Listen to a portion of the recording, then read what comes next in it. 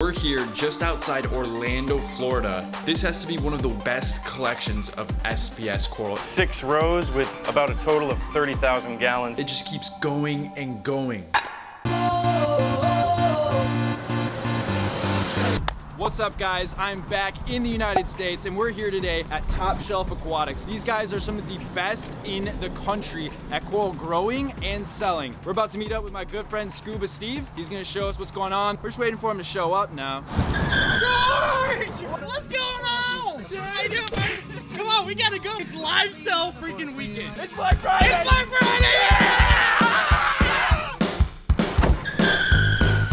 It's a holly jolly Christmas. Last time you guys saw Scuba Steve was all the way back in Indonesia. Scuba Steve! Indonesia, now we're back home, baby. We're about to see all the cool coral Steven's got. Where are we going right now? We are going to our farm. Oh, jeez. Whoa. Yeah. So when you do a live sale, that's basically like a 2-day flash sale. Yeah, so what we do is it's 2 days, huge discounts, $1, $5, $10 corals, up to 80% off. We gotta get 4,000 corals pictured, cut, skewed, packed, all that good stuff. Get them ready for this sale. And that's what you're gonna be seeing today. And guess what?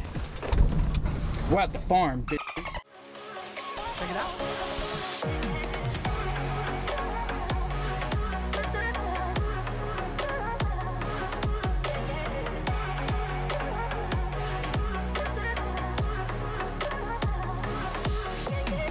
So we started the farm about 2.5 years ago. The last time I was here, I saw the farm when it was pretty new. Yeah, I think we only had 1 tank. A lot has changed. So last time I gave you guys a tour of the farm, this time it's gonna be Kevin's turn. He's gonna kind of show you guys a little bit about all the different tanks that we have. All right, guys, let's just come over here to our main grow out area. What you're seeing is 6 rows with about a total of 30,000 gallons in here, chock full of coral pretty much across the board. All aquaculture. These colonies have been in our captivity for 5 to 10 years, some of these corals. It's all farm. So sustainability, the ability for us to grow these corals, offer them to people around the country without taking anything from the ocean, which is really, really cool. The main thing that Top Shelf Aquatics is known for, which is our sticks. You know, the SPS grow out area is pretty much this whole section here. It has the majority of the colonies. What would you say are some of your favorite colonies in here right now? So that's a really hard question. We have so many different types. One of my favorites would be probably the TSA Miss Piggy. The TSA Colt 45. That's just, it's an OG, good old fox flame. What's the one that's got these Christmas colors? Oh, that is flame tip microclotis. We have the side system over here, which we keep a lot of the frags and skewing areas. These are all the babies. This tank is full of all little acro frags. Once the frags are cut, we actually put those into this system. This is where they heal up a little bit for about a week or 2. How long do you think it takes for these little babies to turn into the massive colonies that we saw in the other tank? A frag to a big colony could take 2-3 years, give or take. We have the strictest quarantine process in the business. We run everything through dips and rebasing for over 2 months before it ever makes it to these grow systems. You got all the crazy corals obviously up here in the displays, but then down here you got even more coral in the sumps. Down here is more geared towards low light corals, so we keep a lot of the mushrooms down here in addition to a lot of the uncrusting cyphastrias, leptos, things like that tend to do well in that sort of environment. It's also nice to be able to have all the mushrooms in one little zone here too, where you can kill the flow and target feed when we need to.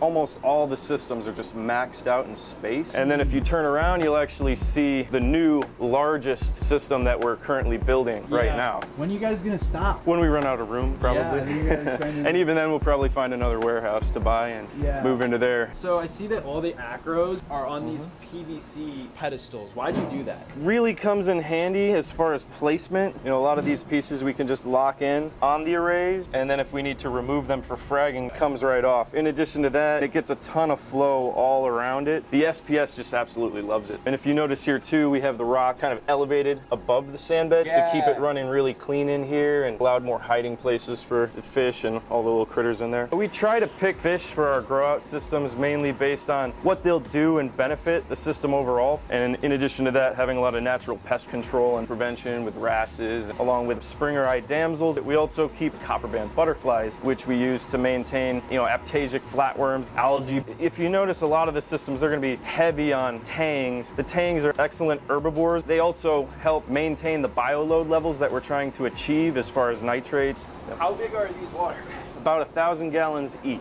Obviously, in a farm this size, we can go through some water seriously fast. So believe it or not, this water drum here is also tied in as the auto top-off system for this whole facility. So we have water lines throughout the ceiling running to every single tank in here. And we can't see it. Yep. Well, if you look really hard, you'll see lines. So that's nice. You can test the salinity without having to climb up to the top. Be careful, it spits. Better. This is it. Dude, that's salt water. That is 1.025, I believe. You might be right. I'll have to test it today. We're going to be fragging out of these tanks today. Yeah. I think we're going to go ahead and start with one of the oldest signature pieces here at Top Shelf, Princess Peach. Got some really vibrant pink color, some peach coralites and encrust green. So we're going to go ahead and try to find some nice clean cut branches that we can chip right off. Overall we try to frag from different areas on the colony so that way we don't affect the growth too much and we can kind of spread things around and allow it to recover much quicker. Right now I think we'll probably take 3 off of that guy, put it back so it'll grow some more by hopefully next week. So the babies carry on over to our quarantine frag station over here. Essentially what we're doing now is we're taking the piece. We want to find a good angle where it was already hitting light, put glue on the plug, blow off some of the excess coral slime, which can cause a lot of these things to come loose because the glue doesn't really adhere as well. We put glue on both sides, create a sandwich, place that down right there at a nice angle, put the accelerator on the base, let it harden, and you got yourself a nice solid frag. Most of that stuff we allow to heal for, a week to 3 weeks before we ship those things out, just to make sure they're, recovered and rock solid for y'all. Now I'm gonna take you guys over to our main fragging room here, which is also our fish quarantine and coral quarantine area. As you can see, the guys are already hard at work over here. We got Remy, John, and Corey keeping the train rolling. Their goal today is to produce about 1,000 frags overall to get them ready for this live sale. What he's got going on here, the Griffin bandsaw. For a lot of the pieces that require fine cuts through encrusted pieces, as you can see, he's actually having to carve through the different eyes and mouths of the corals so they have a higher success rate for recovery. And then we got John over here. He's on the glue team. What we just saw you do, these guys are doing on a mass scale. How many of these little frags are they making? This here is what they've cut over about the last 45 minutes. So you guys sell these in your store and then also obviously online. So after Kevin frags all those corals, they heal for about a week or 2. Then our online team goes ahead and takes the corals, we picture them, we put them on the site. So when he takes the picture, it actually loads to this computer. He then marks the location where that coral is going to be at to make sure you can find the exact piece that you sell. So when we're taking pictures and skewing 4,500 corals this month, there is pages and pages of corals. After he gets all the corals up and loaded, it goes on the site, you guys purchase them, you pick the day that you want them to ship out. Then we actually are going to show you guys how we pack up the orders. Today, we're not shipping for the live sale, but we have a pretty busy day. I think today we've got about 60, 70 orders going out. This is Dave. What we do is we grab the orders after they're printed out. He's gonna grab this piece. So Dave now has one of those packing labels and all the corals, like I said, are actually skewed. What Dave's doing right now is he's searching for the exact piece that someone bought. Yeah. All of our coral frags we do place in these cups. The nice thing about that is it actually protects the coral during shipping. This gives the ability, it's a nice tight little area so the coral sits there and can't really bounce around and hit the bag. The coral's kind of like in timeout until it gets to the customer. Now Dave's gonna go ahead and staple that coral up. Dave is a professional double bagger. Oh yeah.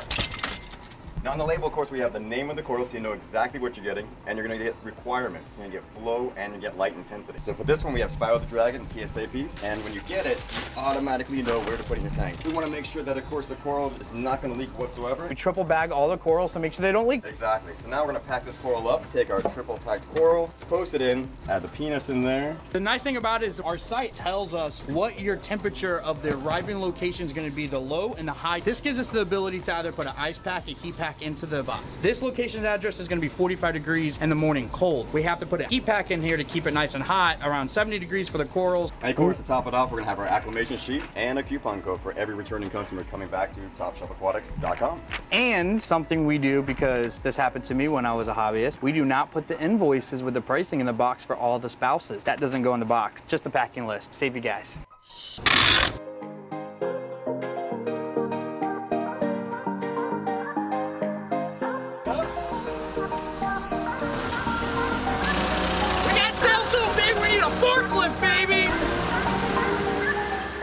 All right, you guys have seen how they operate their facility, how they frag their corals, how they pack and ship everything. Whether you're a beginner of the hobby, intermediate, expert, this is the month. If you are in search of some new corals, they're gonna be running some killer deals. It's gonna be our best deals of the year. So make sure you guys tune in this weekend coming up, the 21st, 22nd. You can go over to TopShelfAquatics.com. On the top, there's a Beat the Rush live sale tab. Click that. It explains how the live sale works. Pretty much 2 days of huge discounts. And if you can't make it or you don't find something on this live sale, don't forget we have Black Friday and Cyber Monday, and it's gonna be huge. I mean, we're just giving all kinds of stuff away. And there's even gonna be some free corals on the website, right? Yeah, $1, $5, $10, and free corals. Essentially for the Black Friday, almost 300 of those corals, and then 300 for the live sale too. So 600 corals for under 10 bucks. And if you guys are watching this past the time of these sales, do not worry. You can actually use a special coupon code these guys made for the viewers on my channel. It's gonna be Scuba Steve, and you get 10% off your first purchase with Top Shelf. So I'll leave that all in the description below. Make sure to go check it out. Thank you, No Scuba problem. Steve. Thank you, buddy. Good to see you. Absolutely. I'm back to the very cold Chicago. I'm gonna miss the palm trees. We will see you guys in the next one. But until then, remember to keep those nitrates low. George, out.